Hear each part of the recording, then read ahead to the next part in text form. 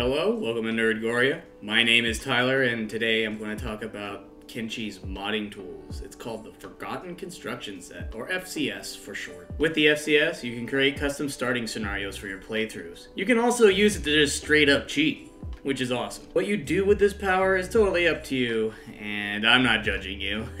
So to start the FCS from Steam, you need to select Kenshi as usual. Press play. When you press play, Steam will ask if you want to launch Kenshi or the modding tools. You want to select modding tools and press play.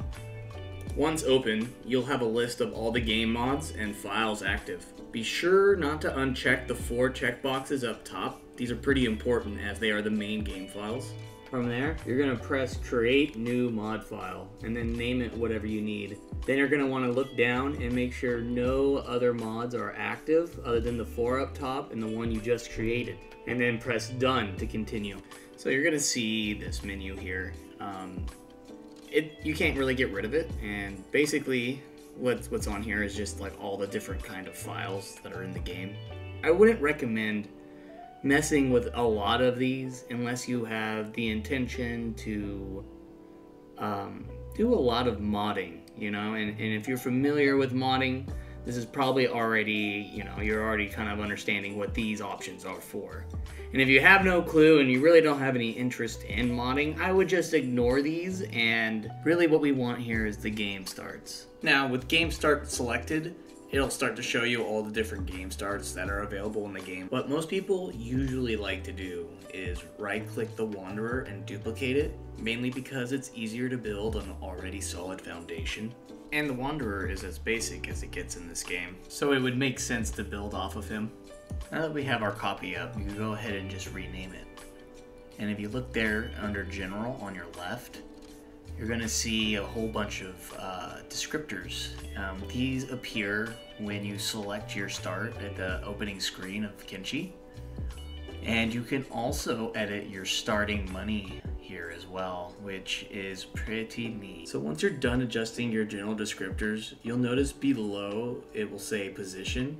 And what position lets you do is set your starting location using the X and Z coordinates.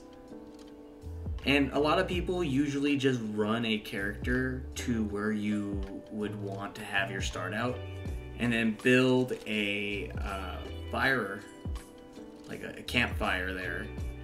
And then you would go Shift F12, pull up the editor menu, and you would click on the campfire and get the coordinates that way. I find that to be, like, you know, kind of rough and kind of time consuming, especially when you could just pull up the interactive map and find the coordinates that way. But however you want to do it, if you have a chungus like me, or if you just want to use interactive map, there is no wrong answer really, as long as you're having fun, right? They also have preset destinations you can choose. All you have to do is simply click the drop menu up top here, and then select town, then press add. This will bring up the select town reference, of which there are many to choose from. I'm gonna add the Smuggler's Den because hash smuggling is tight. Now if you leave multiple preset towns in your potential town spawns, the game will start you randomly in one of them. Just to keep things simple, I'm going to just go ahead and delete the hub. Now that that's sorted, let's look at how to customize our squad. Squad customization is probably going to be the second most complicated thing I'm willing to explain in this video. There are many facets to this, and I just plan to just do a rundown of the basics to get somebody who doesn't know much about this kind of stuff cruising. So I'm going to go ahead and rename this. I just don't like seeing the copy sign on my start off. It's just a minor pet peeve for myself. So the first step I'm going to take is I'm going to right click the Wanderer and just replace him with a copy of himself. This will allow me to edit most of the stuff inside the file. Now these options here on the left aren't really important for what we're going to do here. What we want to do is right click the Wanderer and open him up. You're going to notice here on the right of the Wanderer copy all sorts of traits, items, and dialogue packages. This is where you do a lot of the customization for your character. The stuff here on the left has some pretty interesting stuff to it too. Like you could set your bounty if you want to start your game off with like a high bounty, or you could set your armor quality here as well. I do not recommend setting your stats up here because it's kind of in a bulk fashion, and I rather, in my opinion, it's better to fine tune it with the stats option on the right, which I'm gonna dive into in a moment. But first I want to tackle clothing since it's right here. I'm going to start off by removing all the clothing that the Wanderer already has equipped. I don't want cloth pants or anything like that. I'm also going to go ahead and remove everything regarding his weapon and his weapon quality. I'll go into that also, but first let's go ahead and focus on his armor. Now that we cleared all the clothing off, we could go up to the drop down menu here, go down to clothing, add clothing, and then it will, show you all the clothing that we have available. And go ahead and just pick out some stuff you want to put on your guy. I think I would rather equip him with some samurai armor. Once we're satisfied with our look, we can go up to the top menu here, drop down, get weapons, and then we can pick what kind of weapon we want.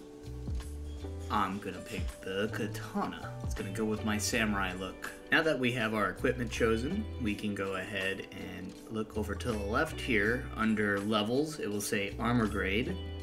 We're gonna wanna click on that and it will turn into a drop-down menu, giving you at least 5 different levels of upgrading. I'm gonna go ahead and pick master because I'm a cheater. This will do the grading of your armor, but not your weapon. And so how you do weapons is you go to the drop down menu up top, go to weapon level, add weapon level, and you're going to be given a variety of different levels of weapons. Cross is the best one, so of course that's the one I'm going to pick. Now that we got the quality of our equipment down, I'm going to talk about stats. Just like everything else, stats are in the drop-down menu up top. Go down, grab stats, add stats, and of course it's going to give you a whole bunch of pre-generated stats that you can choose. But I'm going to just pick new item and then add. Double click stats to open the editor. As you can see, all your stats are 1. So just go ahead and add some zeros to things until you're happy. Much better. Once we're done with that, we can go ahead and close our stats menu.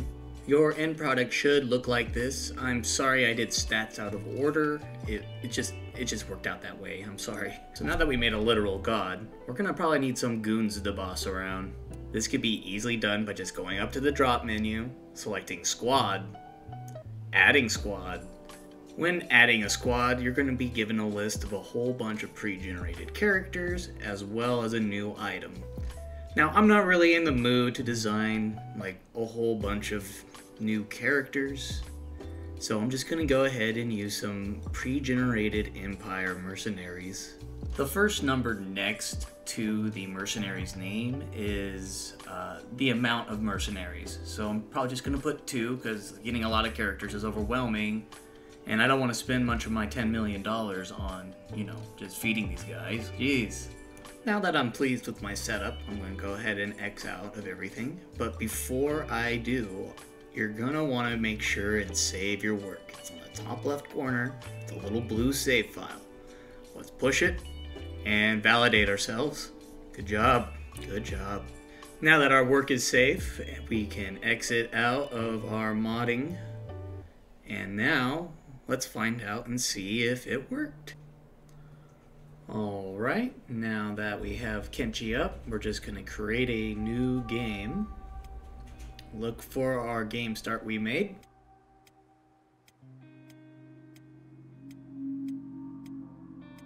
Oh yeah, there it is. All the monies. And let's go ahead and start. Looks like all of our characters are here and present. And all right, let's go check out the gear in game. And right away, we see that we spawned right by the smuggler's den. And we're gonna go ahead and check our inventory. Oh yeah, look at that. Me too. Look at that. Master. That's what we like to see. And now let's check out our stats. All right. All 100s, 120 when I can. So now what you're going to want to do is not be like me and actually save this game so that we can go ahead and transplant the squad into a already existing game file. Before we get around to transplanting our squad, we're going to want to make sure that there's an empty squad inside of the save file that we're going to be transplanting to.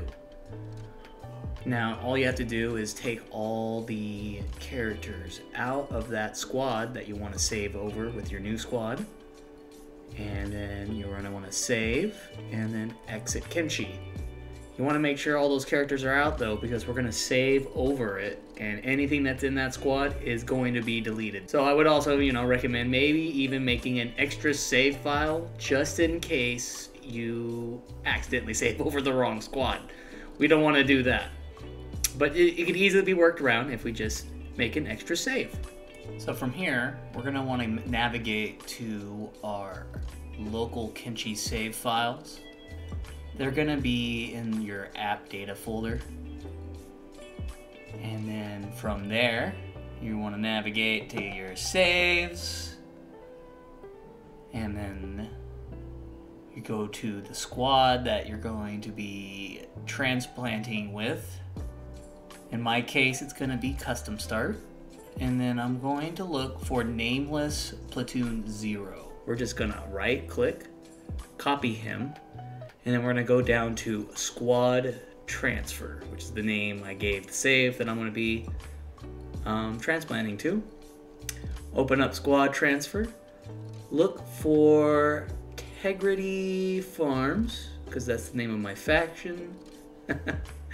And yes, and if you're ever confused onto which one might not have all of your units in it, a good rule of thumb is that a squad with no units in it will have 1 kilobyte of data.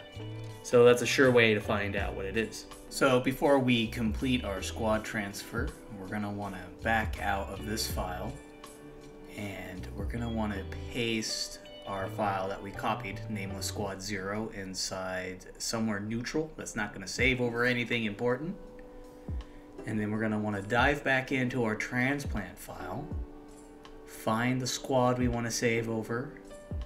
We're going to copy its name outright, and then we're going to back out, and then we're going to paste it onto our nameless squad 0.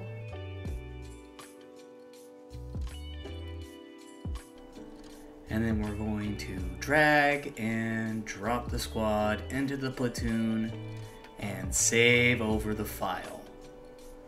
There we go, transplant complete. So now we're just gonna go around, load up Kenshi, and see how our work turned out.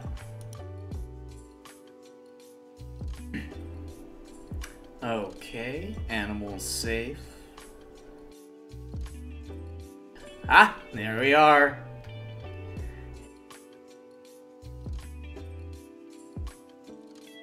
Here's my guys, right where I left them.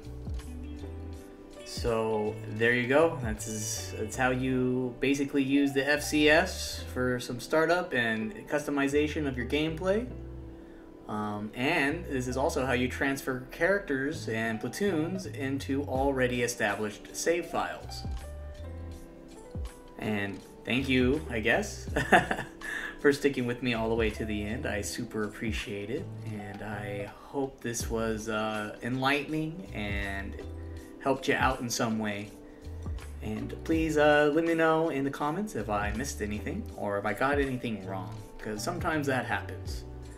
And, you all have a great day. Bye.